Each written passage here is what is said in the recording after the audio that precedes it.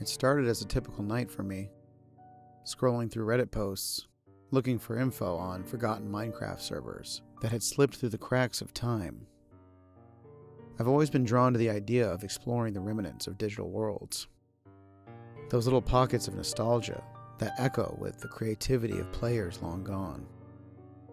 After a few hours, I stumbled upon a thread titled The Shattered Realm. Intrigued, I quickly got the server's IP address and booted up Minecraft. The screen flickered to life as I spawned into a desolate landscape.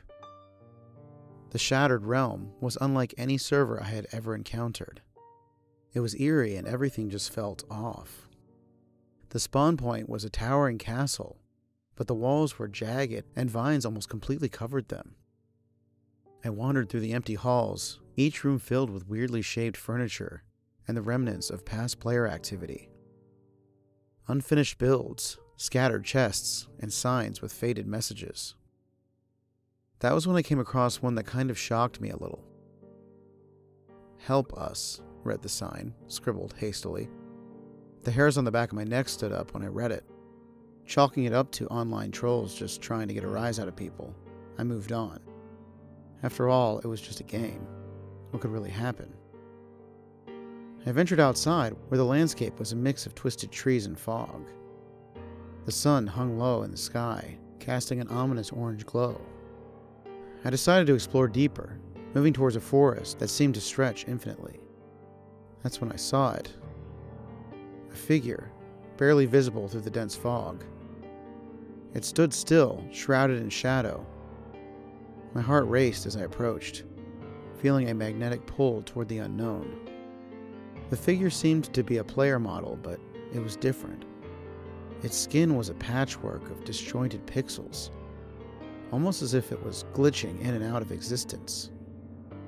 "Help us," it whispered, the voice echoing unnaturally in the stillness. I froze. What were the odds someone else decided to join this dead server at the same time as I had? I tried to back away, but the ground beneath my player's feet was unstable, as if his reality was warping around him. The figure stepped closer, and I could make out its face, or rather, the lack of one. Where a face should be, there was only an extremely bright shining light. Suddenly the screen flickered, and my character was thrown into a void. The server crashed, and I was kicked back to the main menu. But then I noticed something strange. My player's skin had changed. He was now wearing the skin of the figure I had seen. I stared at the screen, heart pounding.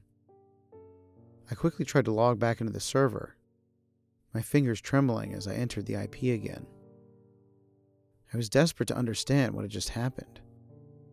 To my surprise, I connected seamlessly. I spawned back in the castle, but now the air was filled with a low, haunting hum. Fear surged through me, but I forced myself to move, determined to escape whatever nightmare I had stumbled into. As I stepped outside, the fog was even denser, obscuring my view. I remembered the figure's plea and felt an inexplicable urge to find it again. I wandered deeper into the forest, the trees looming overhead like sentinels. That's when I heard it.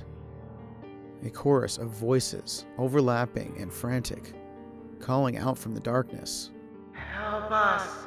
Help us!" I stumbled toward the sound and the clearing ahead.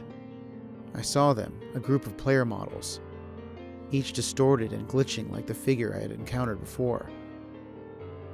They stood in a circle, their bodies flickering in and out of existence, faces absent but eyes wide with desperation. Against my better judgment, I stepped closer, drawn to a tree nearby for some odd reason. Suddenly, a jolt of electricity surged through me. My screen flickered again, and I saw the faces of players past. Several strangers, their desperate expressions burned into my mind. Except these visions were not in the game. They were in my actual mind. I started to suspect that this server was somehow not just abandoned, but was actually cursed. The players who had once called this place home must be stuck in some endless loop, their spirits tethered to the world with no hope of escaping. In a moment of clarity, I reached out to the tree, touching its gnarled bark. A surge of energy flooded through me. Free us! They cried, and I felt a weight lifting as I focused all my willpower into the connection. The ground shook and the fog began to clear, and then the figure with the bright light for a face appeared in front of me. He started to dissolve, with tears of joy echoing from around us. Once he was gone, I suddenly found myself back at the main menu, the haunting hum replaced by the familiar sounds from Minecraft. I looked at my player's skin. It was back to normal. I thought the whole thing was over, but then a single message flickered on the screen. Now, you will never leave. Days passed, and the entire time I couldn't get my mind off the game and what had happened. Then one night, as I lay in bed, this oppressive weight of despair pressed down on me. I was startled awake by a notification sound from my computer. Half asleep, I stumbled to my desk and saw a message on the screen. It's time. Suddenly, the shattered realm flickered back into existence. My heart began to race. Before I could do anything, the game suddenly loaded up, but not just on the screen. It was all around me. I was inside the game, inside that horrific cursed server. Looking down at my arms, I found that I was my character and had spawned once more in the castle. Only this time it felt different. It was alive with this malevolent energy.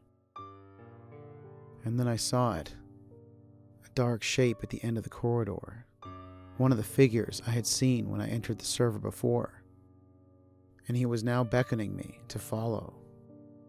I hesitated, but felt an overwhelming, mysterious pull forcing me to follow. As I approached, he revealed a strange vortex up ahead, with a grotesque amalgamation of floating lost souls. It whispered, Where one has been freed, another must stay.